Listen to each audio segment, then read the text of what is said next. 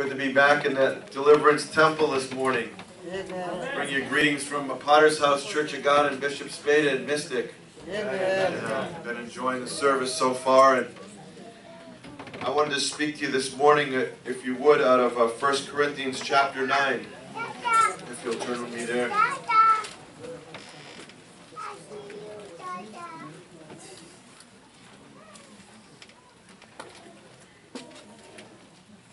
Glad to be in the house of God with family this morning, traveling with my wife and 2 sons. Amen. It's good to be here with the family of God. Amen. So 1 Corinthians chapter 9, starting at verse 24, he says, Know ye not that they which run in a race run all, but one receives the prize? He says, So run that you might obtain. Every man that strives for the mastery is temperate in all things. Now they do it to obtain a corruptible crown, but we an incorruptible. I therefore so run, not as uncertainly, so fight I, not as one that beats the air, but I keep under my body, and I bring it into subjection, lest that by any means, when I have preached to others, I myself should be a castaway. And then one more verse in 2 Timothy chapter 2.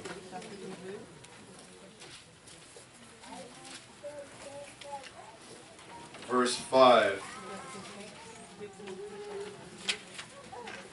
It says, And if a man also strive for the masteries, yet is he not crowned, except he strive lawfully. So if you'll bow your heads with me, we'll pray for the preaching of the word. Amen. Father God, we come to you, Lord, again in the name of Jesus. God, we count it a privilege, Lord, to be in your house, Lord, with your people, Lord, gathered around the word of God, Lord. Another opportunity to proclaim the good news of Jesus Christ, Lord. We pray, Lord, for the anointing to come upon your manservant today, Lord, that I might do no harm to the word of God, Lord, but the words might be relevant, Lord, and revolutionary, Lord, and helpful to this people, Lord. God, that you would bless this congregation with ears to hear what the Spirit would say to the church, Lord. Give us a mind to understand the Holy Scriptures today, Lord. A heart, Lord, that would be desirous, Lord, of the things of God this day, Lord. God, I pray that you would bless the remainder of this service, Lord, and you would speak to us today, God, in the name of Jesus. Amen. Amen. Amen.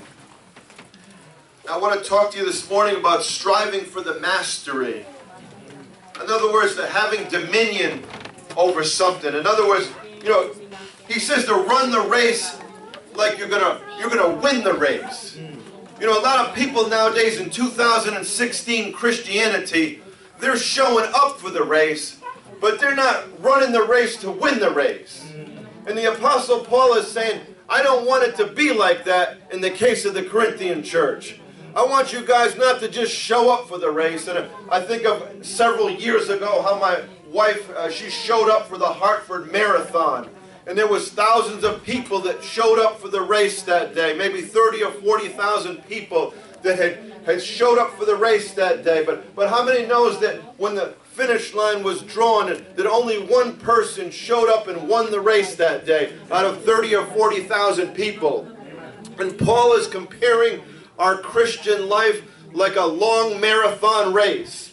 And how many knows that, you know, some of us that have got saved as a little child, and now we're in our 60s or our 70s or our 80s. It's been an awful long time since the day that you first gave your life to the Lord Jesus Christ. But it's not so much to just show up for the race. And it's not so much to just get off to a good start. The Bible says that the race is not to the swift, but it's to those that follow through.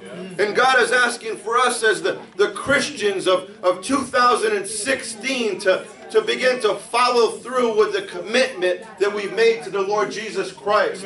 The Bible says that He's able to keep that which we've committed unto Him against that day. There's no shortage of power in heaven today. God's the same yesterday, today, and forever. He's still omnipotent. He's still omniscient. He's still omnipresent. He's still the King of Kings. He's still the Lord of Lords. He's still the Master of the universe. He's still the Creator of all mankind. He's still the I Am. He's what you need Him to be. Do you need a healer this morning? He's Jehovah Rapha, the Lord God that healeth thee. Do you need a provider this morning? He's Jehovah Jireh, the Lord that provides for all of our needs. Do you need peace in your life? He's Jehovah Shalom. Do you need righteousness in your life? He's Jehovah Tiskanu. What do you need Him to be? There's no shortage in heaven this morning, my friends.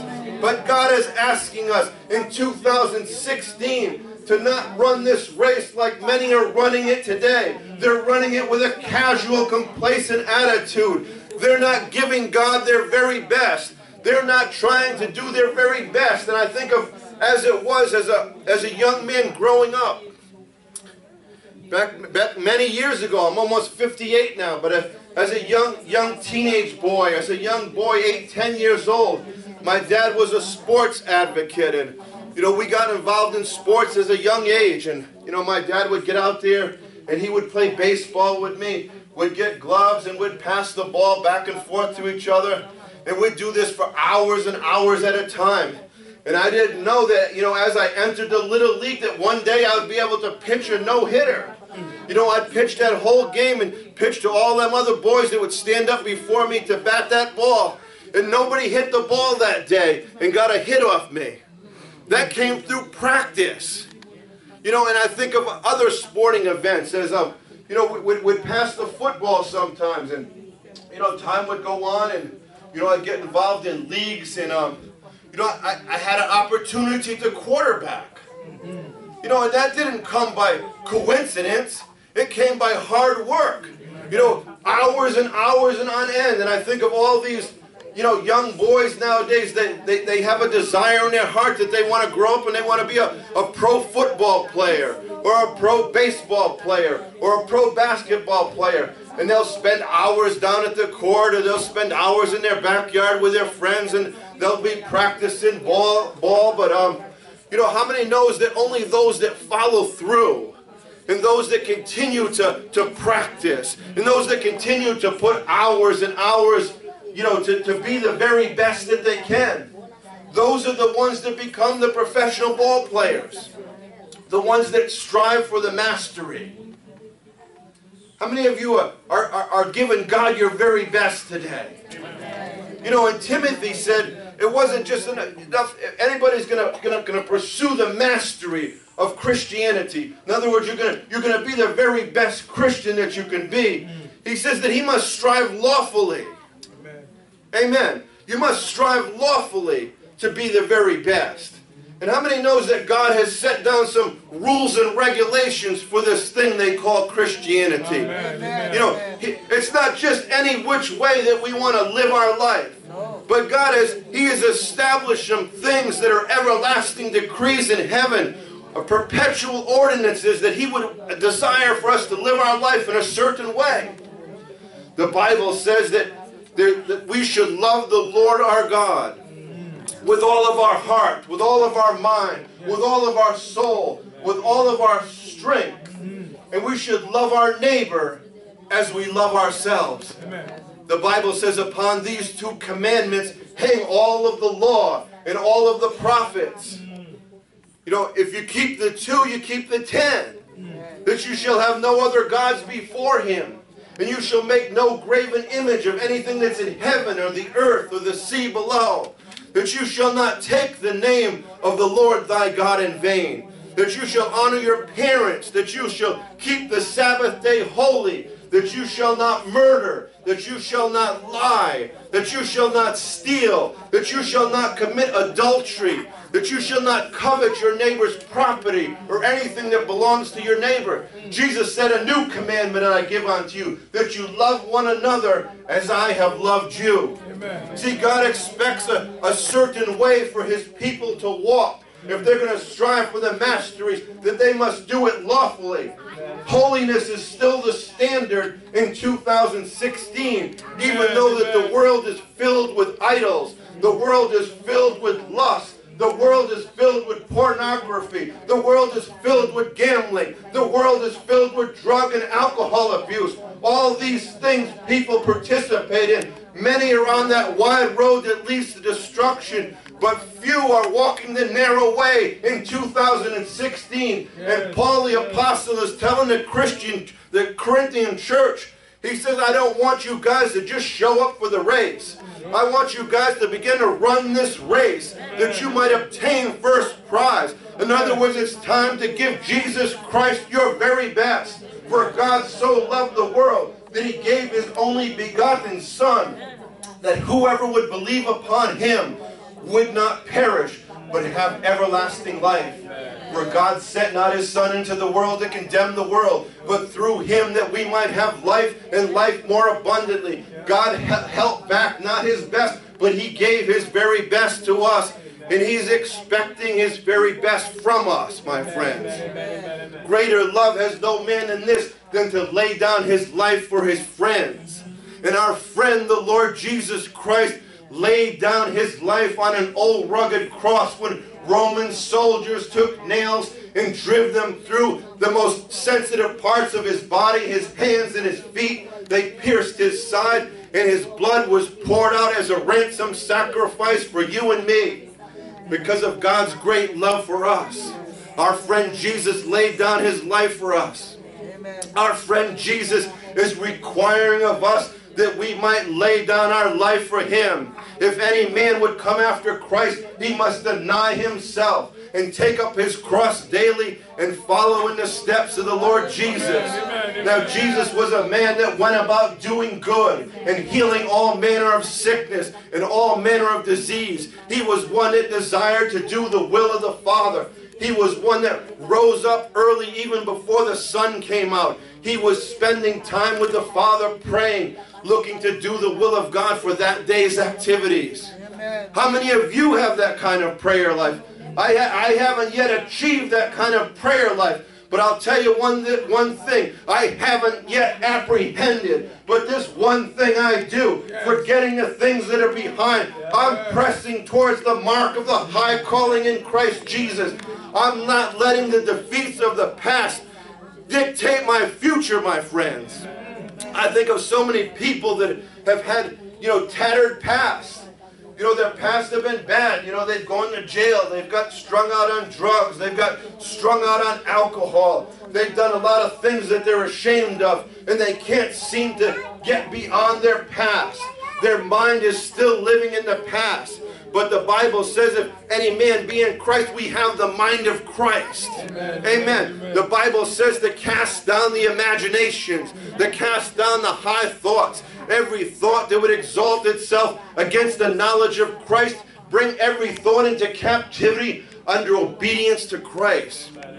You don't have if you're striving for the mastery, my friends, you got to begin to think right thoughts. The Bible says to think upon things that are honest and true and just and pure and lovely. If there be of a good report, if there be any virtue, if there be any praise, he says to think on these things. Amen. Amen. You got to strive lawfully, my friends. The psalmist says, I'll set no wicked thing before my eyes. What are you watching on TV? What are you watching on the internet? What kind of books are you reading? What kind of magazines are you reading? Who's dictating the thoughts that come into your life? Hallelujah. Is Hollywood dictating? Or are you spending time in the house of God, not forsaking the assembling of the saints? So much as we see that day approaching. It's not going to just happen by happenstance in your life or my life. Paul, he began to come against the Corinthian church. He says that they were still babies at times. He says, the time has come where you guys ought to be teachers now. Yes. He says, but you're still babies. You still need the pure milk of the word. You should be able to eat strong meat at this point. Amen. In other words, they weren't striving for the mastery. They weren't giving it all they got. And that's why they were staying spiritual infants. And let that not be the case in Deliverance Temple this morning.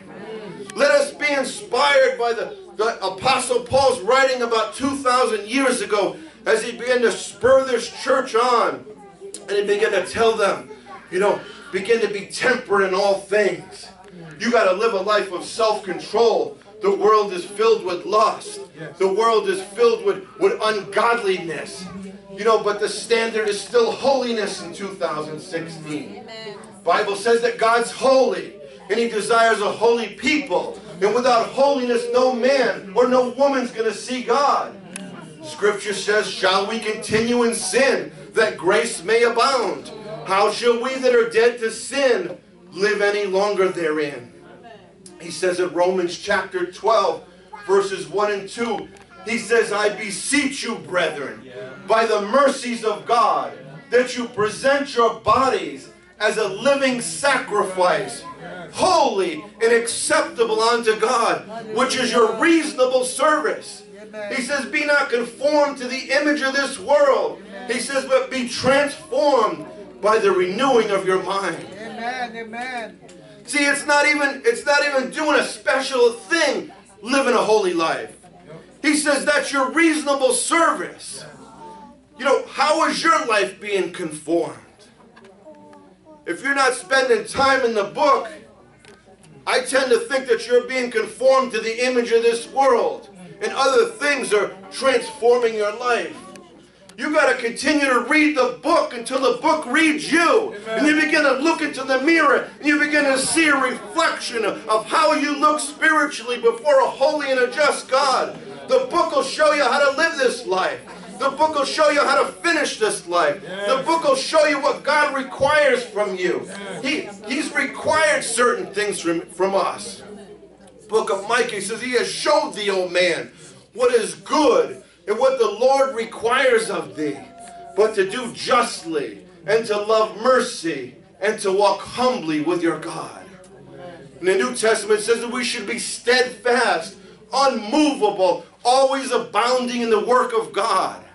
In the Old Testament it says that the Lord would require us to love him and to serve him and to fear him and to keep his commandments and to walk in his ways and keep his statutes.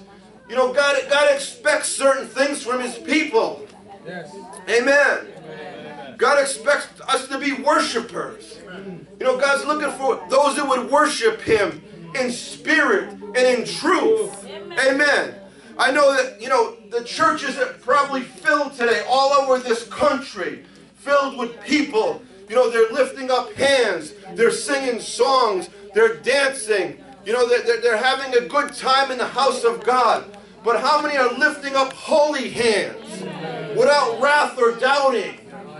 We're to worship him in spirit and in truth. Amen. We can't go out and live like the devil all week and then come into the house of God on Sunday morning and lift up our hands and think that God's accepting that as true worship. You're going to worship God in spirit and in truth if God's going to accept your worship. Amen. I think of in the Old Testament, there was a couple of young men. They thought it was all right to just worship God any which way. And the Bible says they offered up strange fire upon the altar. And they were consumed that day. And many people in 2016 Christianity, they're offering up strange fire.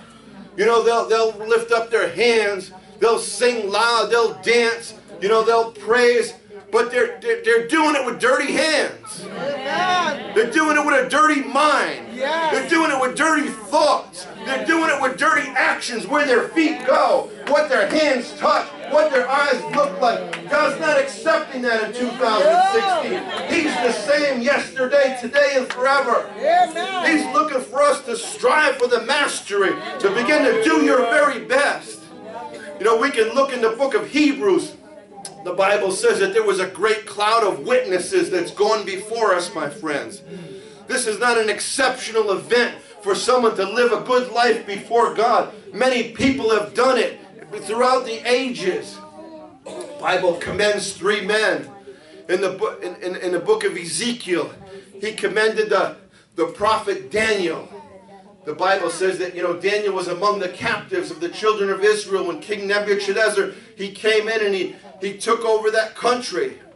The Bible says, but in Daniel, it was seen that he had an excellent spirit. Amen. That's the way I want people to see me. That this guy, he's got an excellent spirit. You know, people can see what you're about. I think of the guy that led me to the Lord back in 1988. He was just an ordinary man working an ordinary job in a factory where they made airplane parts. He didn't make a lot of money. He had a wife and children at home. You know, and he probably didn't have 2 quarters left to rub together after he paid his bills that week. But this guy started speaking to me about the Lord Jesus Christ. He started telling me that Christ was coming again. He started telling me that if I kept living the way I was living, I was on my way to hell. And you know something? When I looked upon the countenance of this man, when I looked at his face, he wasn't an ordinary looking man like we would see when we walk through the mall today or the restaurant or wherever we go today. There's going to be a lot of ordinary people. You know, there's no life in their eyes. You know, their face is downtrodden. You know, they're sad. There's no edification coming from their lips. There's nothing good coming from their mouth. But that wasn't the case with this man. When I looked at his face, he had a smile on his face. His countenance was lifted up. He was bright. He was letting his light so shine before the world that I could see his good works. Amen. Amen. Something different. The light was on. The Holy Ghost was evident in his life. He was striving for the mastery at that time. Amen. And that's what God's asking us to do. To begin to let our light so shine before men that they would see our good works and glorify our Heavenly Father. The Bible says that the salt's good for nothing if it's lost its saltiness. Don't lose your saltiness, my friends.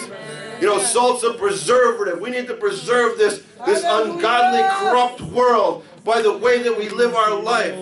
You know, you might be the only person that demonstrates Jesus in your neighborhood. You know, you might be the only person that demonstrates Jesus upon your job or at the school that you go to. Maybe you're one of the only Christians there. But you can make a difference, my friend, just by your very presence in that place. Just by the prayers that you pray for those people. You can make a difference. Amen. And that's what God is asking us. You know, to begin to rise up and be like these 3 men that were commended in the book of Ezekiel. You know, Daniel was one in an excellent spirit. Job was another man. He was commended. The Bible says that he eschewed evil. He eschewed evil. He was a man that was upright. He feared God and he eschewed evil.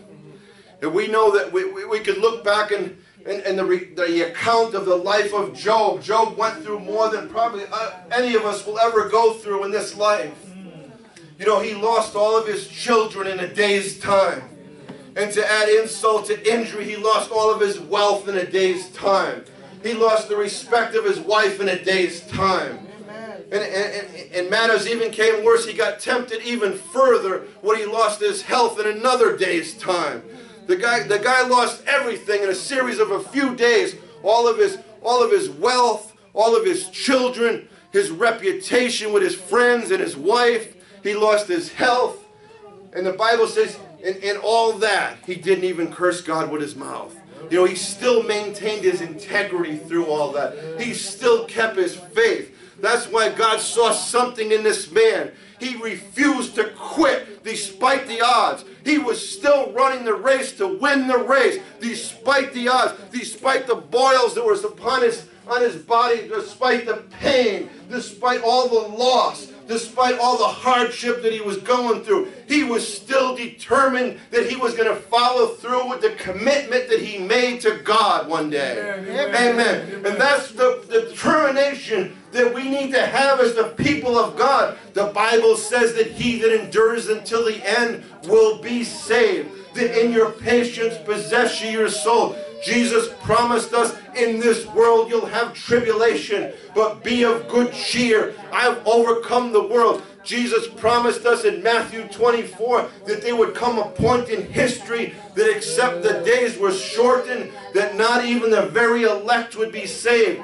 We're living in trying times, my friends. It's time to make a full commitment to Christ. It's time not to just show up at this marathon race like 30 or 40,000 other people did that day at the Hartford Marathon, and only one person won that race. It's time to run the race to win the race, my friend. It's time to run the race to obtain the prize of the high calling in Christ Jesus. We're looking for an incorruptible crown that fadeth not away. I'm talking about lasting riches. Amen. A lot of people will get big paychecks this week all throughout the country. Some will make 1,000 a week. Some will make 500 a week. Some will make 10,000. Maybe some will even make $1 million a week. You know, but that's just money that you can't take with you. Jesus said, don't lay up treasures here on earth where moth and rust corrupt and where thieves break through and steal. But lay up for yourself treasures in heaven where neither moth nor rust can corrupt nor thieves can break through and steal. He says a man's life doesn't consist of the abundance of the things that he possesses. You can make all the money and be the richest person upon the earth, but if you don't have Jesus, you don't have nothing. You could be the poorest beggar all throughout every continent in the whole world. You could be the most poor person upon the earth. But if you got Jesus, amen. If you got Jesus, you're a possessor of all things. Amen. He that overcomes inherits all things. He'll be an heir with God. He'll be a joint heir with Christ. You'll inherit a city whose builder and maker is God. You'll walk through streets of gold that's garnished with all precious jewels. You'll sit down at the marriage wedding supper of the Lamb one day. Amen. And you'll sit down with the people of God, the prophets and the apostles and the patriarchs and the matriarchs, all the elders, all the deacons, all the pastors and teachers and evangelists and prophets, apostles. Amen. I want to be among that number, my friend. How about you? I'm looking to give Jesus my very best in 2016. I think of all the doors that God has been opening up for us in our ministry. In the days ahead, we got 10 revivals to preach about over the next 10 months. God's sending us all over the country. We're going to California. We're going to Idaho. We're going to Utah. We're going to Canada. We're going to Texas and Oklahoma. But you know, if I'm not striving for the mastery, if I don't have an excellent spirit, if I don't have ears to hear what the Spirit would say to the church, if God's not confirming the word with signs following, if it's just me showing up with trying to speak with enticing words of man's wisdom, I don't have nothing. I need Christ to preach. Amen. I'm nothing without Him. I can do nothing without the Spirit of God. Amen. If I don't abide in the vine and His words don't abide in me, I'm cast forth as a branch. Amen. But through Christ. Amen. You know, Paul figured it out in Romans chapter 7. You know, he grew up with, he was good stock. He was a Hebrew of Hebrews, the Bible said. He was a Jew from Tarsus, the city of Cilicia. You know, he was of the stock of the Israelites. He was a Benjamite. He was circumcised the 8th day. He grew up and he sat under the finest teachers of the day, Gamaliel, who was a reputed scholar of the day. You know, Paul, you know, as touching the law, he was blameless. He was zealous for the things of God. Amen. You know, this guy, he was zealous, and he was giving it his very best, what he knew to do, even before he was a Christian. And then he had this miraculous encounter with the Lord Jesus Christ, where Christ showed up in the book of Acts, and he became blind for a certain season. And God sent someone to lay hands upon Paul. Amen. And Paul got his eyesight back and he received the Holy Spirit.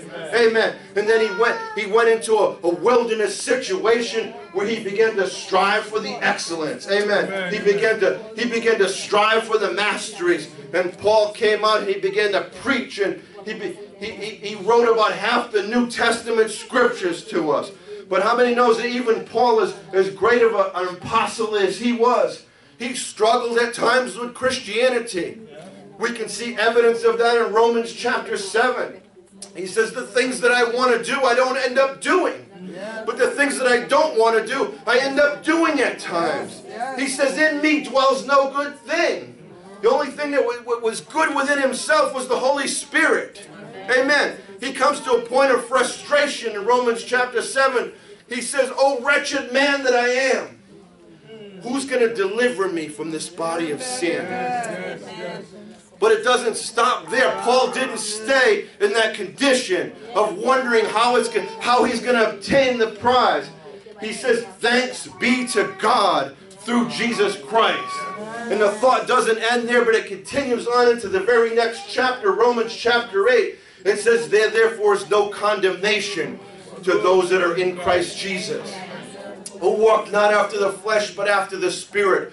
For the law of the Spirit in Christ Jesus has set me free from the law of sin and death. For what the law could not do, and that it was weak through sinful flesh, God sending his own Son in the likeness of sinful flesh, he condemned sin in the flesh, that we should be able to fulfill the righteous requirements of the law if we would walk in the Spirit. If you walk in the Spirit, you'll not fulfill the lust of the flesh. You've got to understand that if you're going to strive for the mastery, if you're going to try to flesh this thing out, and you're going to try to do your very best within your own strength, you'll fail and fail miserably time and time again. You've got to get close to the source of your power. I think of it, you know, these electrical instruments. These guys, they play so beautifully on the guitars and on the piano. You know, the keyboard there, they play so beautifully. The girls sing so beautifully. But you know, without the electricity, without the power, you know, we can't hear it as good. Amen. You got to get plugged into the source of your strength. The source of your strength is the Lord Jesus Christ. Amen. He's the only one that will give you the power to live a victorious life. If you try to do it without prayer, if you try to do it without the Word of God, if you try to do it without worship, you're going to keep failing and failing miserably. But if you'll have a daily prayer life, my friends, if you'll have a daily devotional life in the Word of God, if you'll have a daily time of worshiping this King in spirit and in truth, if you'll not just be concerned about you and your family, and you'll begin to participate in gathering in this harvest of the last day, if you'll begin to take the things of God seriously and strive for the mastery, God will put such an anointing upon your life, amen, that people will begin to see, hey, you know, they saw about the early church, they said, you know, these guys, they spent time with Jesus. You know, and they'll begin to say that about you. There's something different about brother so-and-so. You know, he doesn't talk the way he used to. I remember how he used to complain all the time and be negative and be condescending and be rude and disrespectful. But he doesn't talk the same way that he used to talk. Now when he talks, he's uplifting. Now when he talks, you know, I get some help from his words. Now when he talks, I get comforted. I get encouraged. I get blessed. I get edified. I get exhorted. That's what God wants to come from our mouths, my friends. He doesn't go to the same places that he used to. I don't see him in the casinos anymore. Amen. I don't see him going to the package store in the corner anymore. I don't hear swear words coming from his mouth anymore. Something's different about him. He's beginning to walk in the Spirit. Amen. And I'm beginning to see Jesus now. I don't see him anymore. I see the Spirit of God working through brother so-and-so. I see the Spirit of God working through sister so-and-so. And isn't that just the way that it should be, my friends? Amen. But are we going to do our part? Are we going to do our part? And are we going to strive for the mastery? You know, in other words, we want to take dominion over this thing they call Christianity. We want to do it with a spirit of excellence. Amen. I think of all the people that they want to excel in their jobs. They want to get a good job where they can make a lot of money. You know, and they start as a teenager, and they start studying hard in high school, and they get good grades, you know, and they get a good SAT scores, and they get commended to a good college, and they go to college and they get their associate's degree, And they don't quit there, they get a bachelor's degree. And they don't quit there, they even get a master's degree. And somewhere before the decade's over, they get a doctorate in what they wanted to learn. They've strived for the mastery. They wanted to master their trade so they can get the very biggest paycheck they can get. Well, as a Christian, we need to have the same mentality, my friend. You better be the very best Christian that you can be in 2016. We got to learn how to talk right. We got to learn how to act right. We got to learn how to walk right, touch right. Amen. Amen. God wants that from us. God loves this congregation. This is a strong exhortation this morning. I'm sure it's not a jumping up, clapping your hands type of message. But this is an exhortation, amen, that can help you bear much fruit in this life. I don't want to just stumble into heaven and just barely make it. Be scratching at heaven's doors and just hoping they open the door to me. I want to follow through and win this race they call Christianity. How many of you are with me this morning? Amen. That's what this altar is for. You can't do it, but He can. I can't, but He can. Amen. I don't have the power and the ability. In me dwelleth no good thing. Oh, wretched man that I am. Who's going to deliver me from this body of sin? I thank God that Paul, he didn't stay there in that place. He came to a point in his Christian experience. He said, follow me. And follow me in the things that you see me do, the things that you hear me say, the way that you see me live my life. You live your life in such a way. In other words, I'm showing you the way to heaven. Amen. And he comes to the end of his life and he says that, I've fought a good fight. I've kept the faith. There's a crown of righteousness waiting for me. That's not the same man that was in Romans 7 who was struggling with his Christian walk. He came to a place of being an overcomer, of being more than a conqueror through Christ Jesus. And that's the same place that God wants to take you and me. Amen. In 2016. How many of you believe that this morning? Amen. That God wants you to be an excellent Christian. Amen. That God wants you to let your light so shine before men that they would see your good works and glorify your Heavenly Father. Amen. You'll bow your heads with me. We're going to give you an opportunity to respond to the Word of God. Amen. That's what, I've done my part and preached what I felt God had laid upon my heart. Now it's time for the people of God to do their part. If anything good here was said and you need to have special prayer this morning, that's what this altar is for. Bow your heads with me if you would. Father God, I thank you, Lord, for this opportunity, Lord, to preach to this congregation, Lord, a strong exhortation, Lord. I pray, Lord, that you would, Father, touch the words that were shared, oh God. I did the very best I could to try to share your heart with this people, Lord. But Lord, it's your turn to, Lord, that your Holy Spirit would show up, Lord, and you begin to convict of sin and of righteousness and of judgment. And maybe there's some in this room that are struggling with their Christianity. They need Jesus, and maybe this message is really hard for them to hear. But Lord, you're no respecter of persons this morning. What you did for the saints that are recorded in that scripture, you could do for every boy, every girl, every man, every woman in this congregation. If you need special prayer this morning, that God's spoken to you through this message, if you come to this altar, I'd like to pray for you this morning. Give God an opportunity to give you the power that you need to lead a victorious life, to have a spirit of excellence in 2016. That you could be a blessing onto your family, could be a blessing onto those that your workplace. Amen.